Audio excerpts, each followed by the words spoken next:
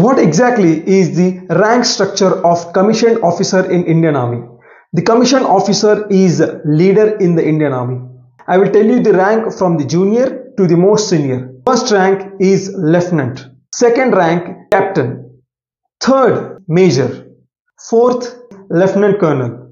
Up to this rank, promotions are based on your time in the service. Then, by process of selection, you become colonel, then brigadier, major, general, then you can become lieutenant general, then general, that is chief of army staff, and finally there is an honorary wartime rank called field marshal.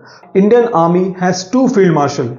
First is Field Marshal K.M. Kariappa and second is Field Marshal Sam Manekshaw. So till what rank you want to serve the Indian Army as an officer? Reply in the comment section. Subscribe this channel and share to your friend who is passionate to become officer in Indian Army.